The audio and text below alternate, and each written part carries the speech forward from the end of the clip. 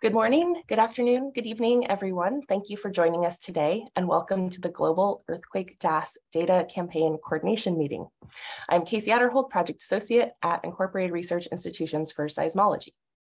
Use of distributed acoustic sensing is rapidly expanding in our community, prompting the initiation of a research coordination network to facilitate workshops, tutorials, and other opportunities for sharing ideas and resources.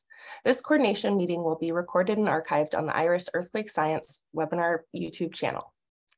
Should you have a comment or question as the webinar unfolds, please clearly and concisely type into the Q&A box, not the chat box, on your Zoom control panel. At the end, we'll read your name and questions to the presenters. If similar questions have been asked, we may combine or skip them. If the webinar happens to crash due to Zoom or internet issues, we will reboot it. Just click the webinar link again. Automatic captions will be available to be turned on and off on your Zoom control panel. If you would like to ask a question or make a comment, please raise your hand. We will give you permission to unmute and turn on video. I'm going to pass this on to Andreas Wustefeld, lead of the DAS RCN Working Group on Research and Development Test Sites, to present an introduction and then moderate the rest of this session. Thanks, Andreas. Want to go ahead and share the screen? Yes, thanks, Casey, very much for the introduction, and welcome everybody to this coordination meeting. It's been very interesting to get all the feedback. Initially, when this idea came up in the DAS RCN, I was hoping for 5, maybe 10 groups around the world to join, and I think the latest number I got was 116 participants in this meeting. So it shows really that there's an interest in this kind of global monitoring. Also here in the group team, we have Herb Wang, who is I think leader of the DAS RCN in general. We have Woon Hui Lai, who is leading the working in the DAS format and metadata team, and Jonathan Ajo Franklin, who is today here.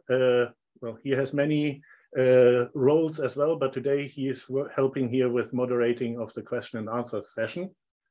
So without further ado, I'm now trying to share my screen. Share, and we start the PowerPoint. So that is shared, right? Okay, wonderful. So the Global DAS Monitoring Month of 2023, or the DAS month. That's slightly easier to pronounce. So the background. So I'm a seismologist by background, and I was always amazed kind of to read by all these seismometers placed around the world, and IRIS USGS was very instrumental in helping setting that up globally. The aim was to better understand the Earth, but it was also driven by the needs of to locate nuclear tests. That's actually still what we are doing here at NOSAR in Oslo. That's our background as well. But in general, we need global stations to better understand the Earth. The challenges at the time included the cost of instrumentation, cost of installation, the data transmission rate, as you can imagine, back in the 60s wasn't that high. So, and also the data format. So the idea now of using DAS systems as a global seismometer network is to come up with the next generation of global instrument network. There's been a rapid increase of DAS installations recently, and more and more research institutes have interrogators readily available, and there are also commercial installations. So the challenges right now include, for a global seismometer network, it's again the cost of instrumentation, the cost of installation, data transmission rate, albeit on a slightly different scale, data format, and it's also about data sharing. So can all the data be shared openly? And a major point is what I got in feedback from discussing in emails with quite a few people ahead of this call was sensitivity of cable coordinates. Lots of the commercial installations, there are restrictions on how openly can cable coordinates be shared. So that is something that needs to be considered. So the DAS month has the stated aim to identify bottlenecks that might obstruct a fiber optic global seismometer network. So it's really just to find out what do we need to do to plan ahead for a more permanent system. So that's why we have just 1 month and find out how this all works. And then with the lessons learned, we can then move on. But we can then also have secondary objectives because this will be a very interesting data set. So we can collect DAS data globally during the same period and do great science with it, hopefully. So if we have multiple DAS data sets of various lengths from around the world at the same time, I'm pretty sure some interesting stuff will come out. Also, we need to advance then the common data format efforts. And a bit more on the, I don't want to say boring bit, but on the hard-working bit, it's to develop policies for data sharing. And but also it's about learning about the available infrastructure, who has what available around the world, and what are they working with. So this will be also very interesting. I call it here the leitmotif, or the theme of the campaign is, this is a purely voluntary effort. There's no, if you commit now and then later on find out that your data cannot be shared due to some reasons, or the cable is broken, interrogator fallout, there's absolutely no problem with that. We are happy about every contribution that is there. So no hard feelings, I guess. It's also community driven. So I want to keep that as low profile and low effort as possible. We have no central QC. So whatever you upload, it's your responsibility that it's readable for everybody and useful for everybody. And in doubt, keep it simple. Just don't overthink things. Just keep it simple and think about how you would want to receive data.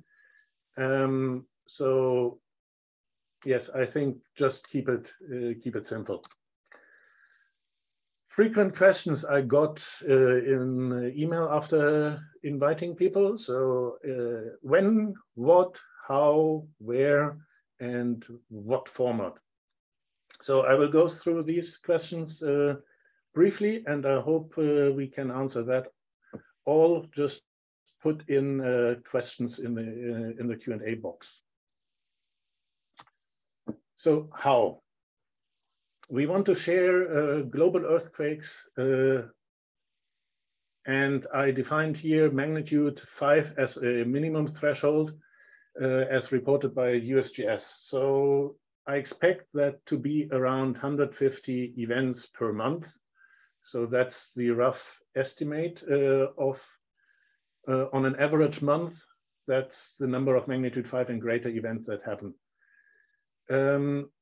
So there's the idea of daily updates of an online document to provide a catalog, but also people can just go through to the USGS website where there is links. I do have a slide of that later. So data owners, which is you, can then decide to upload data directly, or at the end of the campaign. More details to the upload location comes later.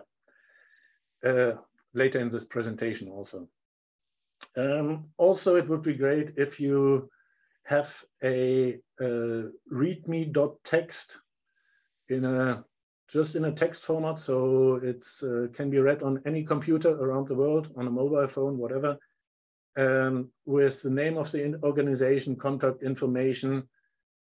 Think about that this data will be available in the very long-term future, so maybe use a generic email address like info@company.com or dasteam@university.org, just so that it's not fixed to one person alone. Also general information about the cable, geology, and so forth, so anything you have.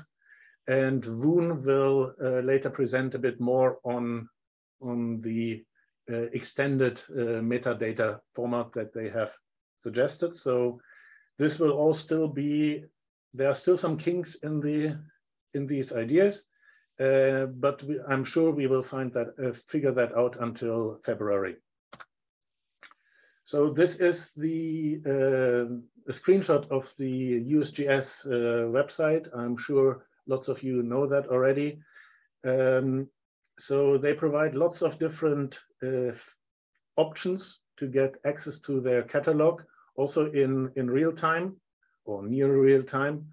So if you want to integrate that into your software on the interrogator to directly cut out the windows from the earthquakes, this is probably the best way to do that, to access the USGS feed.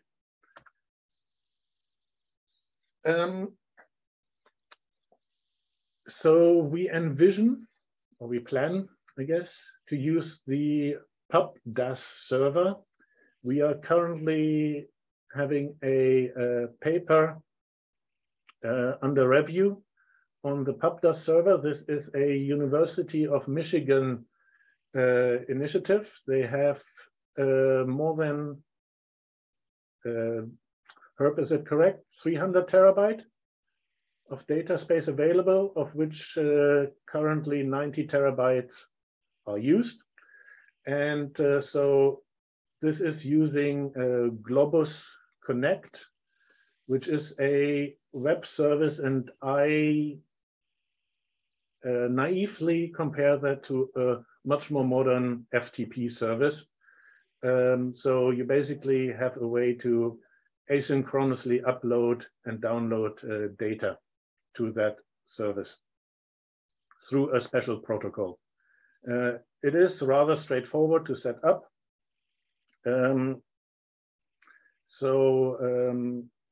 We will share more information about that later as well.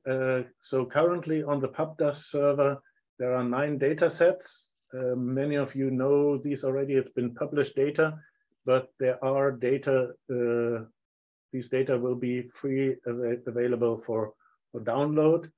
And maybe I can just copy that link in the chat, or maybe Jonathan, you have the DOI also available and pasted in the chat. Sure. Well, let me check. So that would be then also good, so people get a feeling for how that PubDAS actually works and what's the idea. So the idea is that everybody can then upload their data sets into a separate folder on that service. Initially, I envisioned that to be 3 terabytes. If we assume 10 cables with 10 kilometers and 150 events, with the data space that I came up later, or with the specifications that will be mentioned in a second. So that should be 3 terabytes. If we end up with 30 terabytes, the system can also handle that. So yes. So that's globus.org. Please have a look at that website as well to get accustomed to that. And Zach Speaker is in charge of that at the University of Michigan from the DAS side. So we will sort that out. Okay, coming back to the questions, when it has been arbitrarily chosen to use February 1st to February 28th, just because it's a nice round 4-week month. And it's after the Christmas period where everybody should then be back. So there's no real reason why that has been chosen. Again, data owners can then upload their data directly or at the end of the campaign. At the moment, I envision that the data portal upload will close at the end of March, just so that we have then the opportunity to have a full overview at the end of March of what is available for that month. Exceptions will always be possible, of course, but aim for 31st of March. There will be also dissemination of the results. I aim for an EGU abstract and EGU presentation. So that's also helpful then for making figures and statistics. So if you upload it after 31st of March, you won't be included in the publication. Oh yes, so this is the a map from the USGS, just what was recorded this February. So 140 earthquakes happened 140 earthquake magnitude 5 happened this February. So this gives hopefully a good representation of events around the world.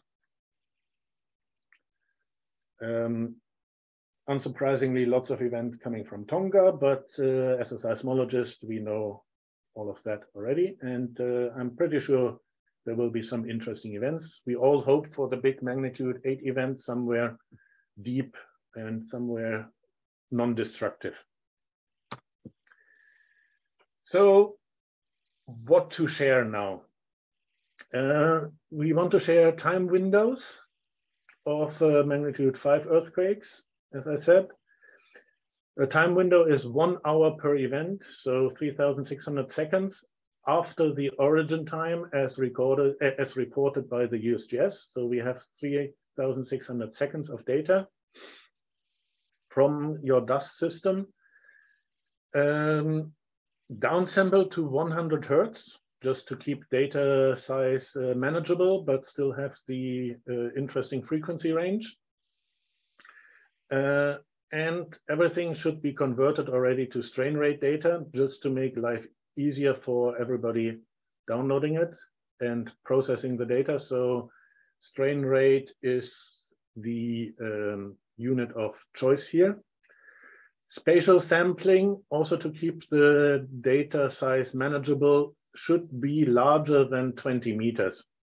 For global earthquakes, we don't need more than 20 meters. If you have coarser, that's fine, but if you have finer, I think it would also be nice just to downsample it to keep data size manageable. And we do need the cable or the channel coordinates in lat long elevation. So, and that implies that the data are also already calibrated. So any loops are taken out, or yeah, if you have tab tests with the data, you need to correct the data with that, just because there's no way for other people working with your data to afterwards correct for that. So please upload the calibrated data with lat long.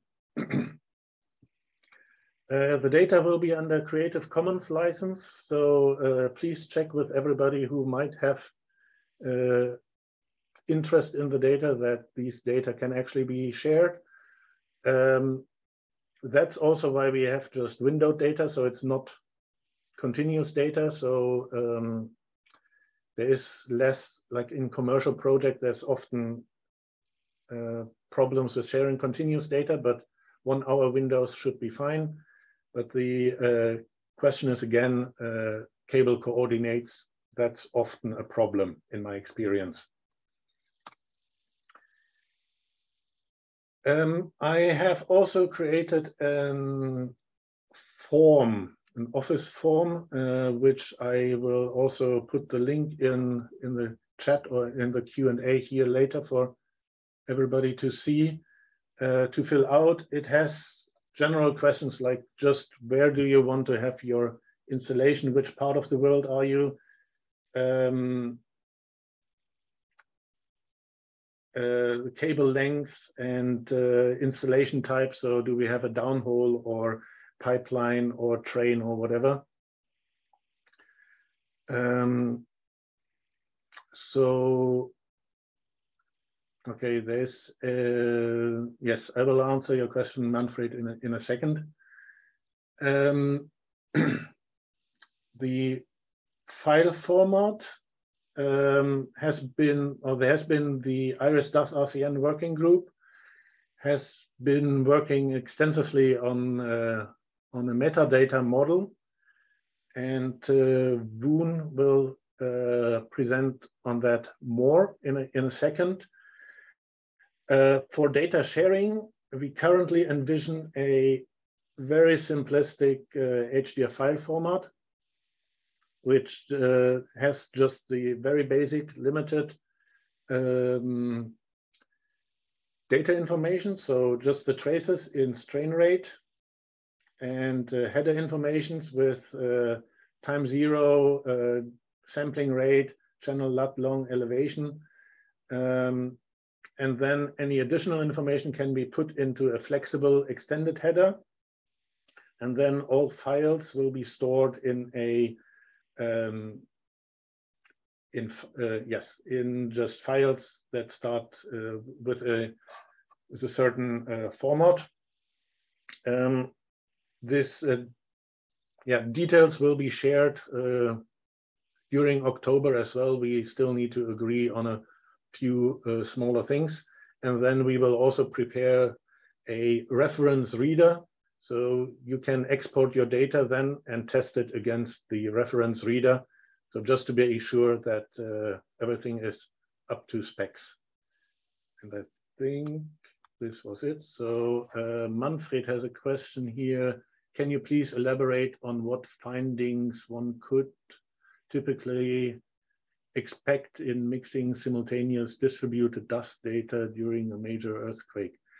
The idea is to have just global events from or multiple stations around the world with dust, and you can have then, I think the wave field, if you have changes in the wave field along a cable path, and look at it in, like, I don't know, if you have a cable in Spain and then in southern France, how does the effect of the Pyrenees affect that? I don't know. But I think in general, it's a global monitoring campaign. Just what can you actually do? I'm not sure if there's any specific question we can answer. Maybe Jonathan, you want to chime in there?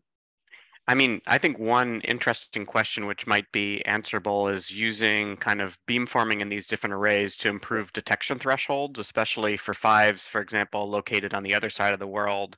And so having a variety of different types of DAS arrays in different environments allows you to kind of potentially tackle that question.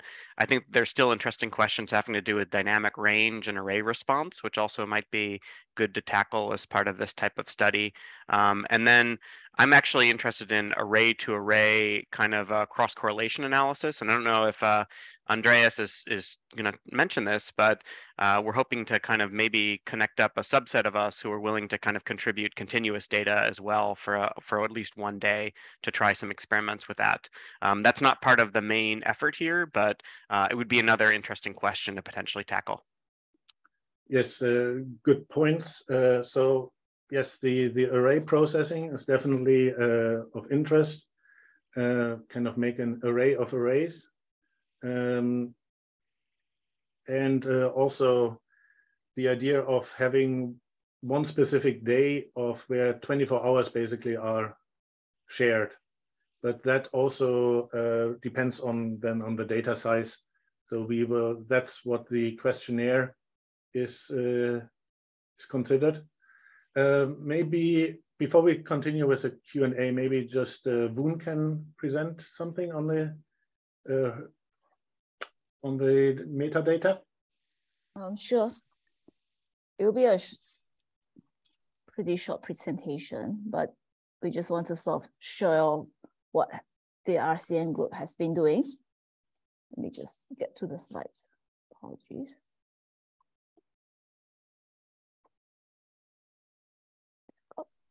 I hope everyone can see the slides.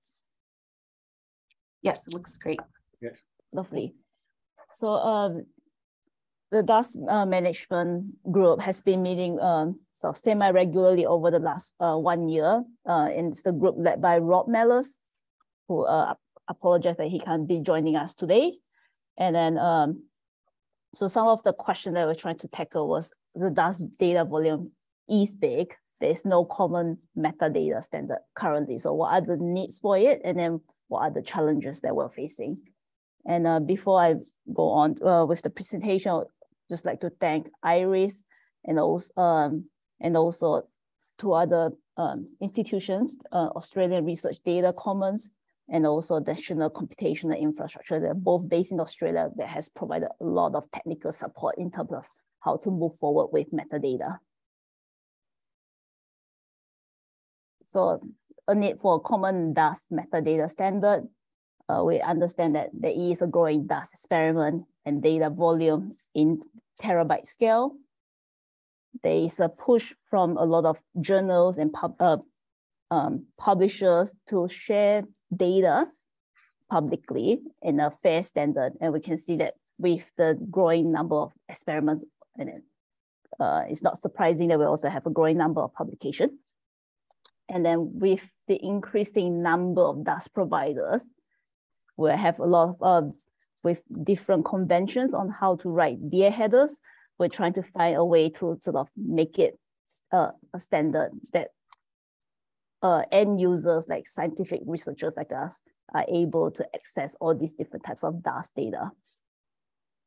So sort of like in the group, we thought of like the main two challenges in sharing dust data set. Number one is there's no standard data or metadata format presently for dust. Number two, the dust volumes are pretty large and it exceeds sort of your traditional seismic data repositories. So for this particular metadata group, we're trying to focus on just challenge number one. So some of the reasons behind is that the common seismic data formats currently is not a good fit for dust data set. And some of the first steps we're working towards a common dust metadata reporting format. And these are some of the first steps. So we're trying to capture sort of the technical requirements. We're not specifying a specific format. So we're not saying that it has to be in XLS or XML, JSON, or HDF5, for example. But then this, whatever format that is being used should follow FAIR principles, which means findable, accessible, interoperable, and reusable. But what does FAIR principles really mean?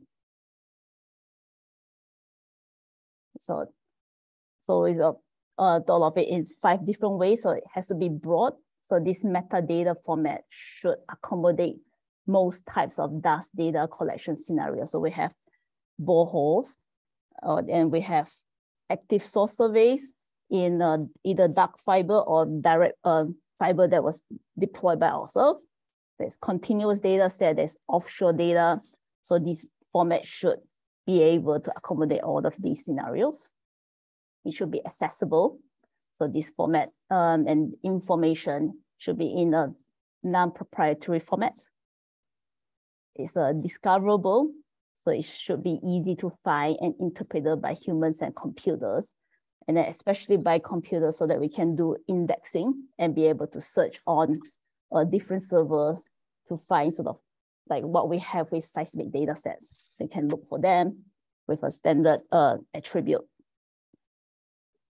It's reusable. So what we've meant by reusable is that this metadata information should be enough for people who are not the one deploying the data to use this information without contacting the original authors. And can be reused in 10 years time, 20 years time.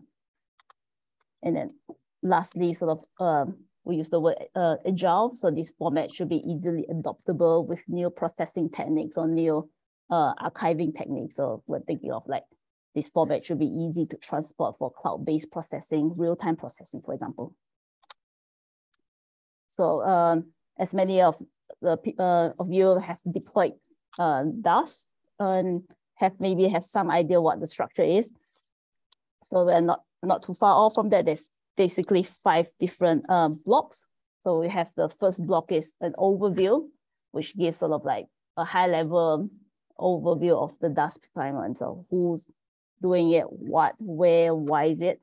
And then there are some of the attributes that we identify as required. So there's like things like location, deployment type, is it continuous, is it temporary, network name, for example, start time, end time. So next in the second level, you have sort of cable and fiber. So this is used to identify the fiber that is actually being used in DAS measurement.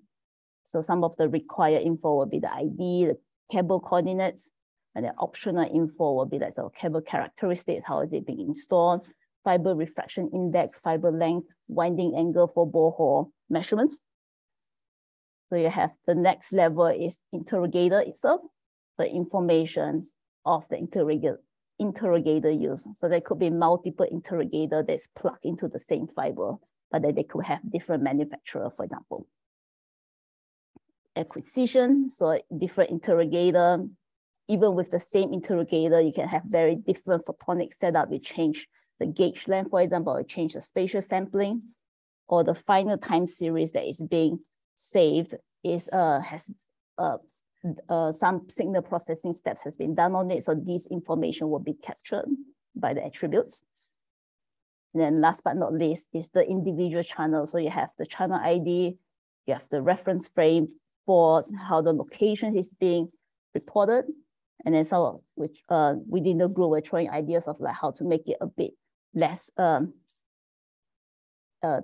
information heavy. So we're thinking of using pointer to point all these different information for coordinates, for example. So these are sort of the proposed metadata structure. And then all these are listed in detail with our current efforts. So over the last 1 year, the DAS RCN working group has written up the first version of a white paper. So here's sort of like a screenshot of the paper itself. So Andreas showed a July version. Now we have an August version. And what is unique about this white paper is that not only we list out all the different metadata, but we also try to apply it in 3 case scenarios where the data are publicly available. So we have Safford, which is in the borehole measurement in San Andreas Fault. We have sort of an active source survey at the Nari Levee in Texas, I think. And then they have lastly is the Porotomo project. And this white paper was presented in the previous EGU conference, and then some feedback has been collected. But then in the Word document, it's pretty hard to get feedback and also sort of share the information. So we're currently working on putting it on GitHub as a way to do version control. So this is it's currently in my own private repo, but we plan to move it to DAS RCN once we've sorted out all those licensing issues. And then this GitHub, version control, we try to follow the recommended practices developed by other group. And there's a wonderful paper that was published in Earth and Space Science last year, where it provided a lot of good advices on how to standardize sort of issue, and also getting people, providing templates for giving suggestions, for example. And some of you might be familiar with GitHub. They're not the most reader friendly. So we're also pushing all the information on GitHub to Gitbook, which is serves like a web page where you can click on different metadata and get information. So for example, here is an overview metadata. You have your location. So you have an attribute ID. So this is sort of the ID that you see in your software or code or wrapper script. And it has different definition. And then we provide an example. This is for Safword. And then this is a required information. Then you have so a different example with a cable environment, which is an optional attribute. We have as well as definition. And then we have a control vocabulary where you can choose different options. And with control vocabulary, it makes it easy to search when we have a database. So as a whole, this is a first effort to define metadata requirement and build a model that is to capture what is needed for fair purposes. Now, of course, this metadata is written from the perspective of end users, like science researchers. So there's a lot of moving forward, this effort of trying to get different stakeholders like data management centers and also vendors to contribute to the metadata structure. So the next step is also trying to integrate metadata to actual usable form. So first is to publish the GitHub to enable community discussion and feedback. Second is to provide example templates and wrapper Python scripts for publishing metadata. And then the whole aim here will be to reduce the overhead for data providers like you all, and also to minimize different parameters which are vendor specific. And then Andres touched on this a little bit. There's a suggestion for this campaign. And I think this campaign is wonderful in a way that sort of really forces us to come up with a common, a simplified common data standard as a start. And then our group is keen for receiving feedback and suggestions. Here are our emails, and feel free to email us. That's all.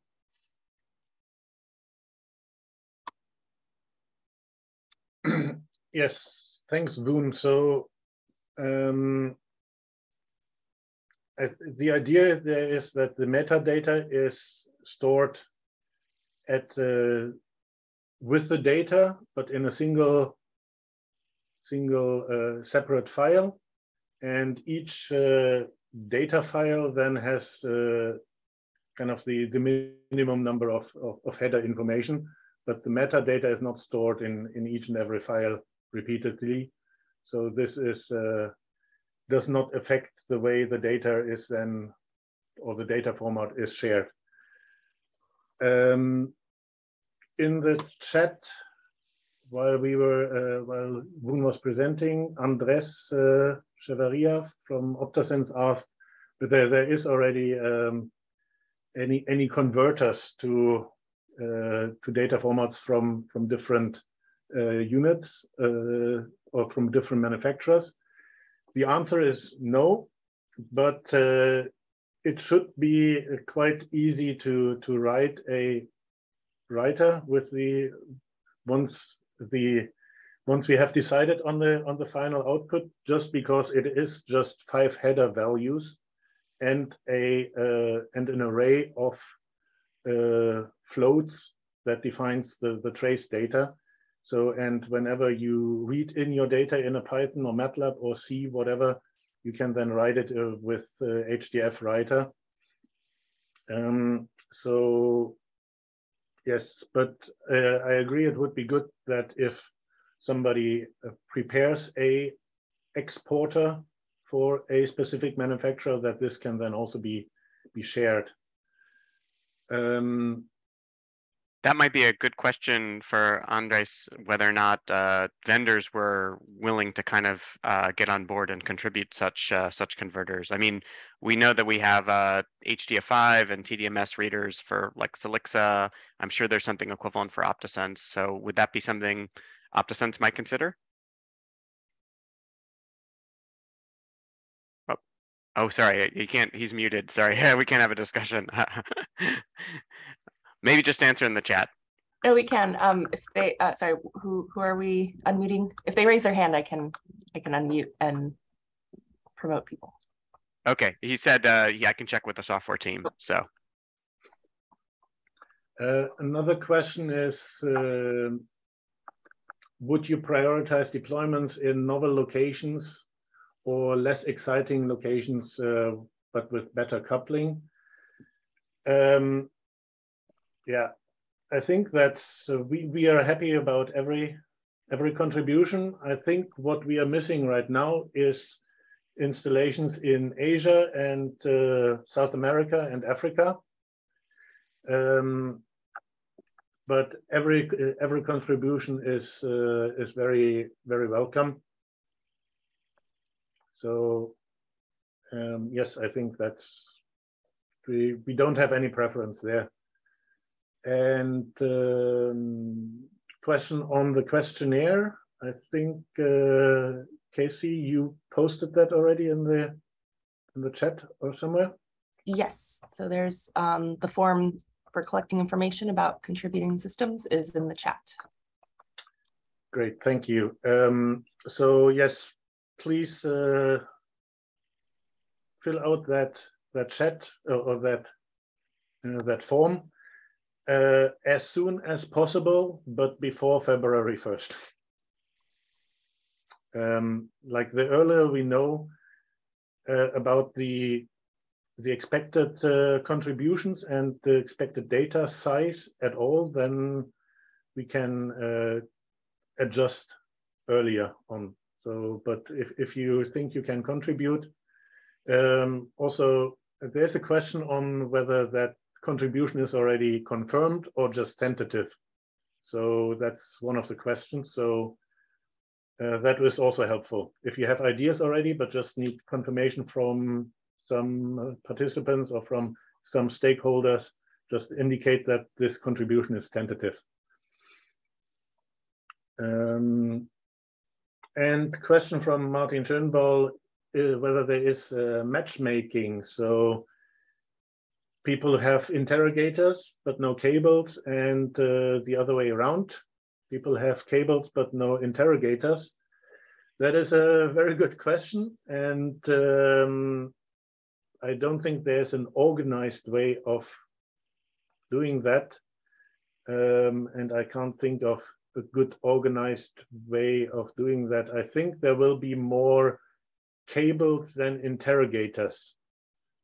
So I guess a better way is if anybody with interrogators, I don't know.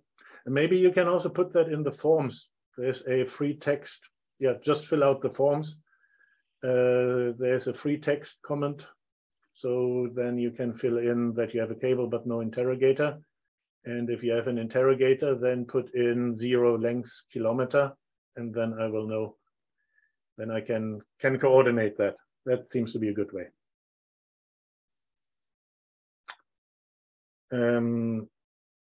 Is there anything else? Any questions that we might have missed? Yes, there's another comment from Manfred that the secondary objective could be to develop a framework towards real-time sharing and analysis. And he acknowledges that this is a technological challenge. And I agree that this is indeed the idea, that we just find out the bottlenecks of how this could be done then in the next 5 years, maybe as a real-time data sharing, streaming, whatever option, and just finding out where the bottlenecks are towards that. So that's why we have just 1 month of data first, to just get a feeling for what would actually the data be, where are the challenges. So if there aren't any more questions here that I see in the chat. I think there's a question about communication. So yes, I think there's a suggestion to use a Slack channel for this. I think we're trying to figure out the best approach to coordination. So whether it's Slack, GitHub, email list. Yes, we agree. I'd second Slack. Yeah, I'm a bit against any Teams or Slack or whatever, because it inherently excludes people who are on their company or university on a different system, and then yet another system that they have to monitor. So me personally, I'm old school with email lists. That's rather technological agnostic. Anybody can access that, but we will discuss that also during October. Andrea, I'm wondering if it might be possible to have some kind of informal get together of the Global DAS Month interested people at AGU in December. Sure. I won't be there, but I'm pretty sure that a lot of people will be there. So maybe you, Herb, want to coordinate that? Okay. This as part of a session or something? Okay, if there's interest, then just something informal to touch base a month and a half before the campaign begins.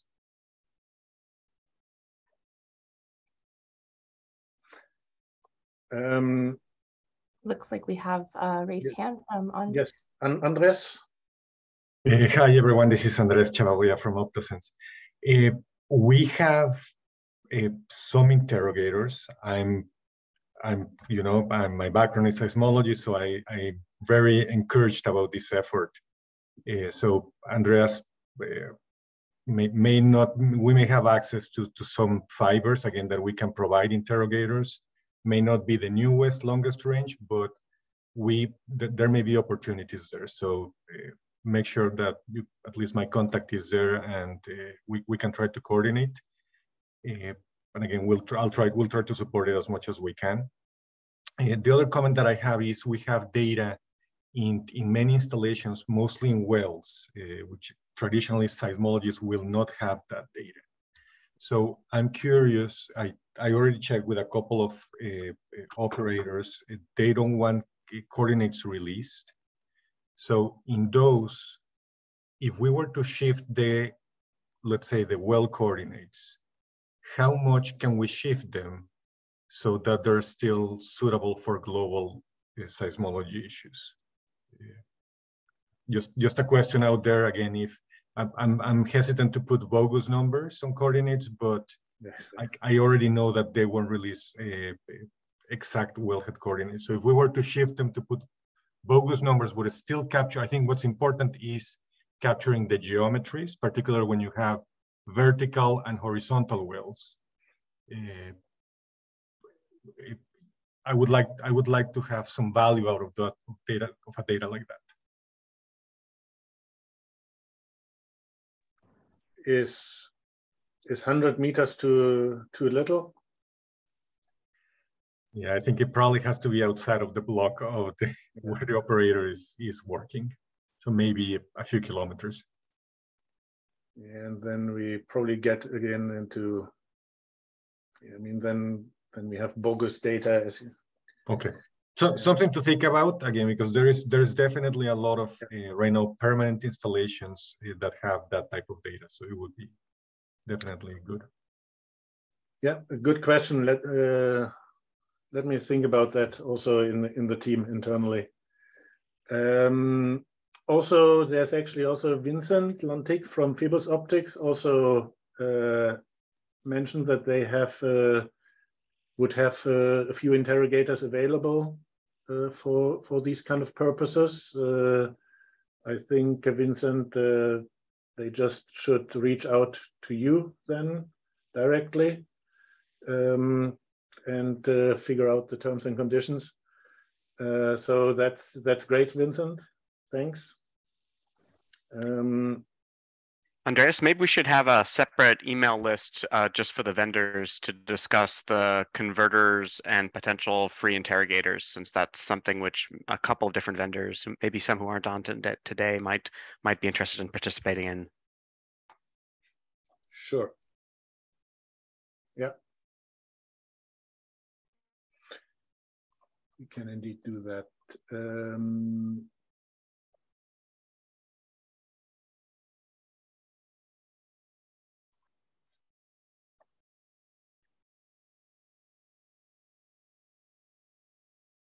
So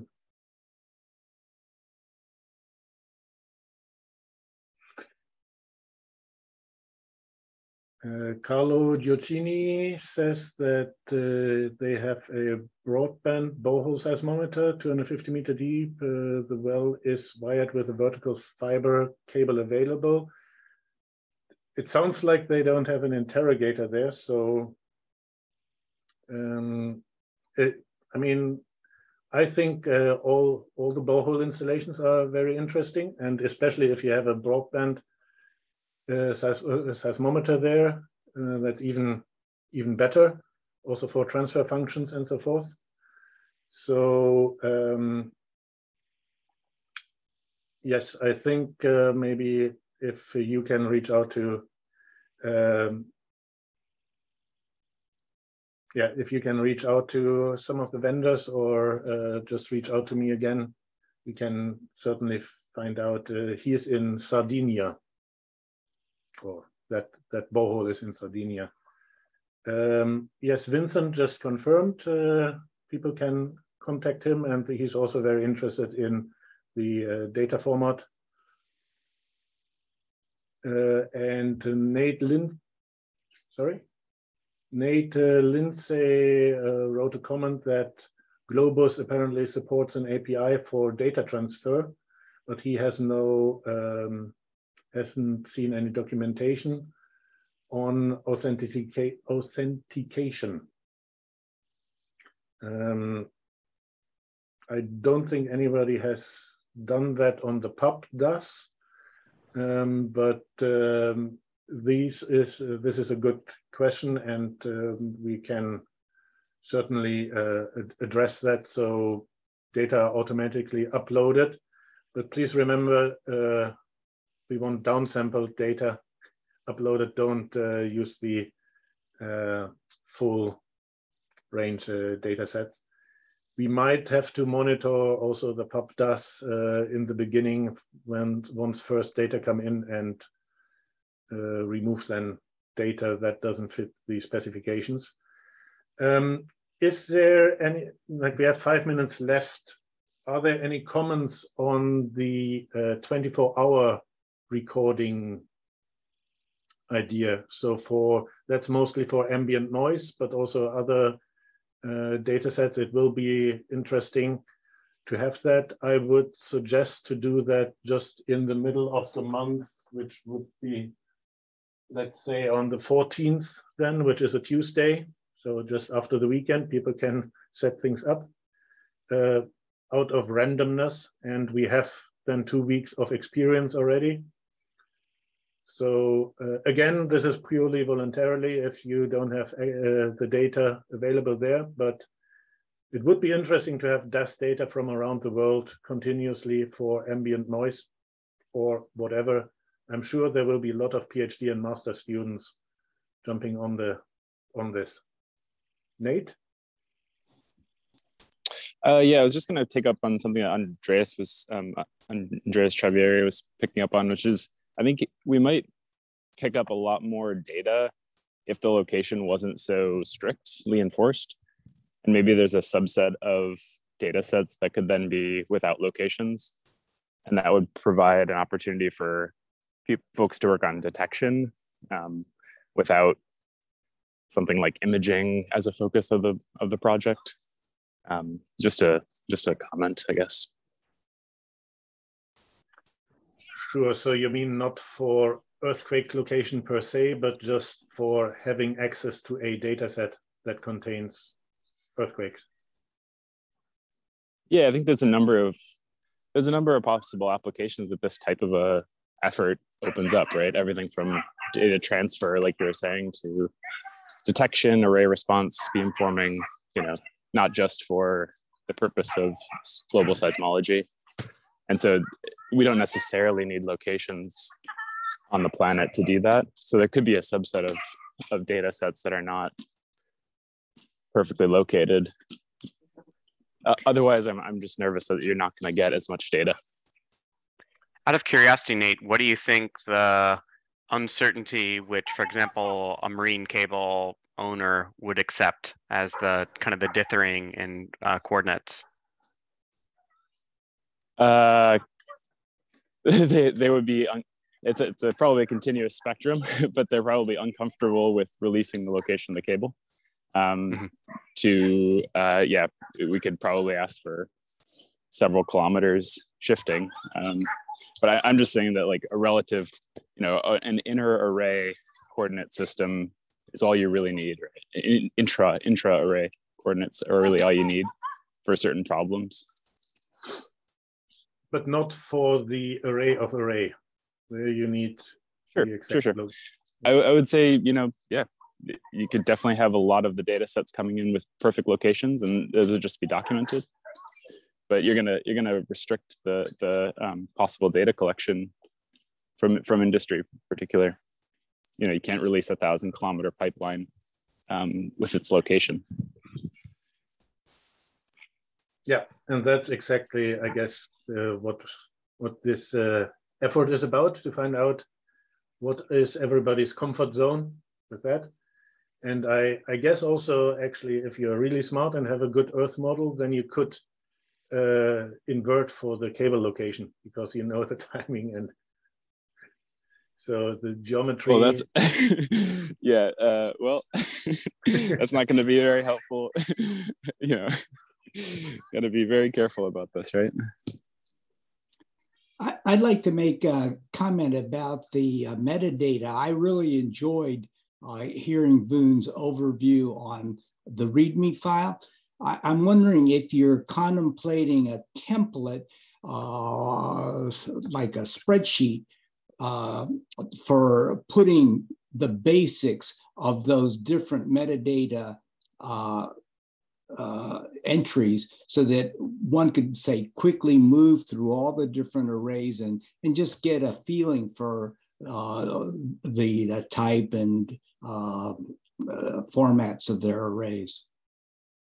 So yes, we have an Excel version of the template, and then we also want to have different, just like a Python script to read and indexing. So those are in progress. And I think the main key for this kind of indexing is that all the attribute has to have you have to have the same name for all these, like channel length, they're all the same name. Yeah. Okay, thank you. Yes, so thanks everyone. I hope some of the questions have been addressed, and as you all hear, there's still a lot of open questions as well. Interesting feedback. Thanks very much, everyone. We will keep on working on that, and for the time being, I think updates will be further sent out to the DAS RCN mailing list if there is any update on the format and the metadata. And then based on the feedback I get on the questionnaire, and once we get closer to February, we will send then out emails to those who have signed up using the form. But we will also post that further on, I guess, on websites. So please be patient. There's not the perfect solution yet ready there, but we will get there for February. And yes, thanks everyone. All right. Thanks so much, Andreas, Voon, everyone who is participating. The recording will be made available on the IRIS Earthquake Science playlist. If you're interested in future DAS webinars, please join the mailing list and check out our DAS RCN website. Thanks so much for joining.